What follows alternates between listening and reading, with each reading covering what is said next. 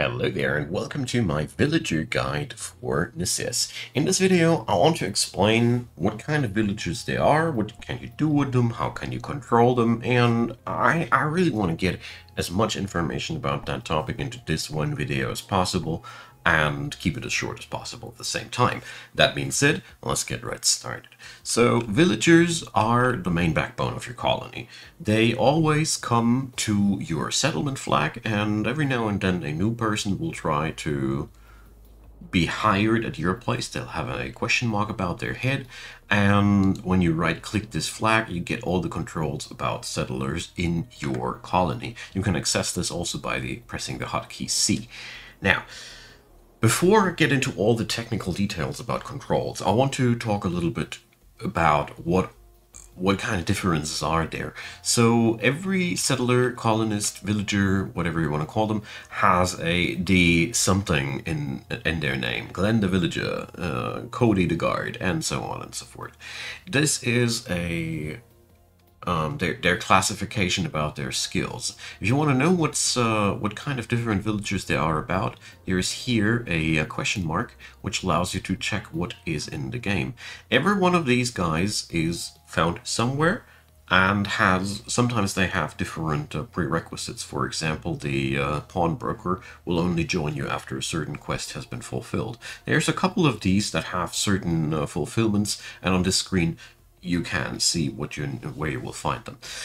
What is really important to say, they all have distinct abilities. So at the mage you can buy items and you can enchant your gear, hire them to your colony, and you keep these skills. This is true for every single one of them. So a pawnbroker hired to your colony means you can sell stuff whenever you want, and an angler will start fishing at your colony, and they will all keep their skills once they are hired. That's that. So when you need to hire people, or when you want to hire people, you will need coins and sometimes stuff that is related to their job. That's about that. Now let's get over to the controls. Here on this area you see the basic information. You can assign beds to these. Mind you, everybody in your colony needs a bed, and you need to have at least one container that is free for the city to be taken out of, which contains food. Otherwise your people will be very, very unhappy with you. That being said, talking about happiness, this green square here shows you their happiness level. Let's talk with Catherine and ask her how she's feeling. So as you see here, you see a proper readout about their feelings and what they're thinking about that. And as you see here, the happier they are, the more productive people are.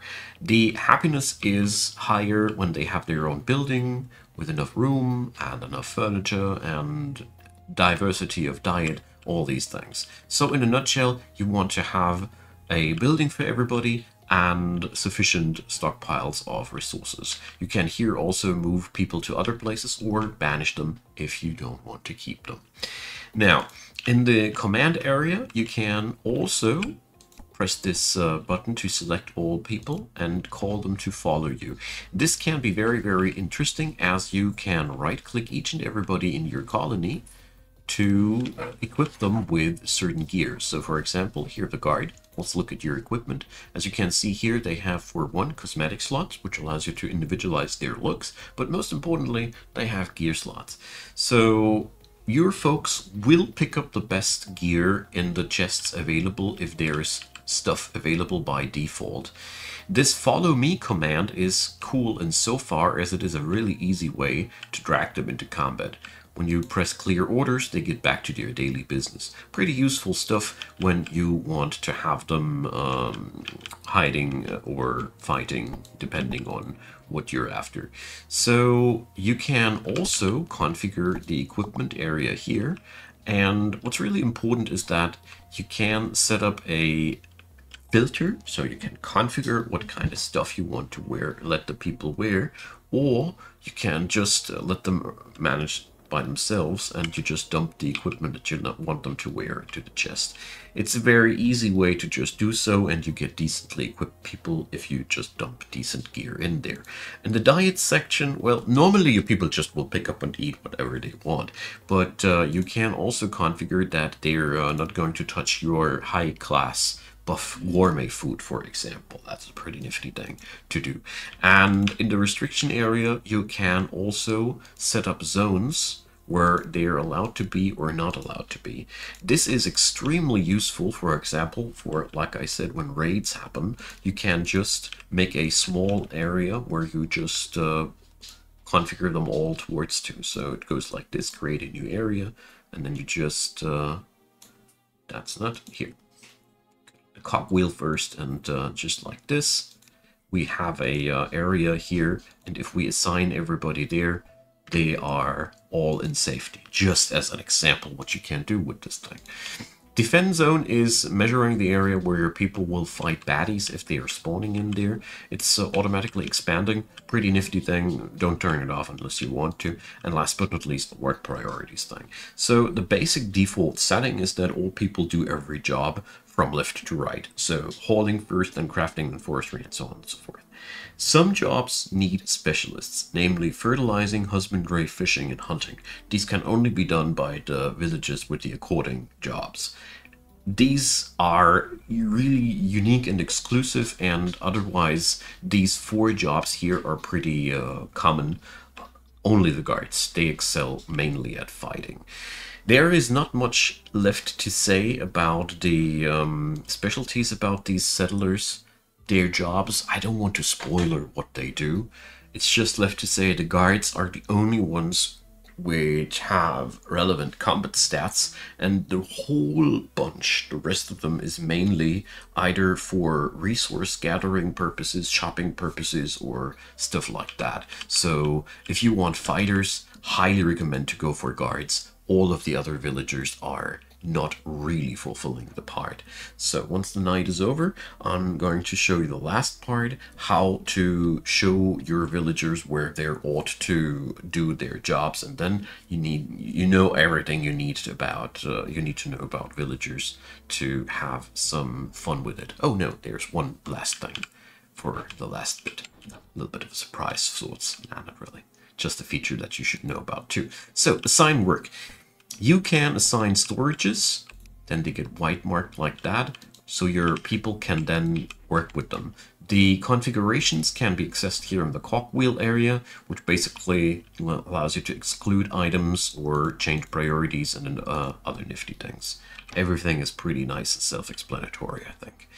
Workstations can be also given free to people like that, so just like this, for example, this workstation here is assigned to the people, and here in the cogwheel area, you can add recipes on the specific workbenches and order you folks to do the recipes according to your plans. Pretty nifty stuff, easy to understand as well. Forestry zones will show your folks where they are allowed to chop trees. You can configure these when you're assigning them, whether you want replanting or not. So you can use the forestry zone to either clear out a spot from trees by just going here and disable the replanting thing, or you can also configure more precisely what kind of saplings you want to have replanted here. There's a couple of little things that you can do here, and once forestry zone is assigned, your people with the job there will go forward and go crazy. Husbandry zones can be pulled here over there as well. They require an animal tamer, otherwise they nobody can interact with animals. So this is something where you need to work towards too. The husbandry area also lets you define how many animals are allowed to be there, so you can also enable auto slaughtering. And fertilization zones will go over the fields, as you see there, can only be utilized by farmers and basically shows the farmers where they are supposed to dump fertilizer at. End of the story. So there's one last thing. When you talk to people, you can also ask them to join your adventure party. Your adventure party is the ability to take your villagers and take them to other tiles for adventure's sake. You can here configure how they are supposed to use buff potions. And most importantly, recall scrolls allow you to give your buddies a method of escape. Really always stock up on these. Here you can bring in party inventory, potions and foods, 2 types, so you can buff up your people accordingly, so they work basically the same like you. Adventure parties are a pretty cool way to amplify your fighting power, and just make sure that you have enough recall scrolls in case you don't want to let them die. And as you see here, Glendegard is following me like that, and from this point on, you need to have food in your party inventory to satisfy that person, because it's now your task to care for that person until you talk to them and ask them to leave your adventure party, and then they go back to their old village alive that they led before. So now you know everything I know about villagers, and I hope it helps you out. Feel free to drop me your comments, questions, additions, whatever, because I don't think that I know everything. It's hard to do so, and therefore I'm very, very happy to hear your thoughts and additions. Leave a thumbs up if you appreciated the video, and consider subscribing. I do daily content, let's plays, tutorials, and stuff like that. And in the playlist, description box down there, you will find a couple of links where you can support the channel if you feel like my work is worth it. Many, many thanks for all of you who thought so, and many, many thanks to you for watching this video. I really appreciate having you around, and I hope to see you again. So, have fun with Necesse. Bye-bye.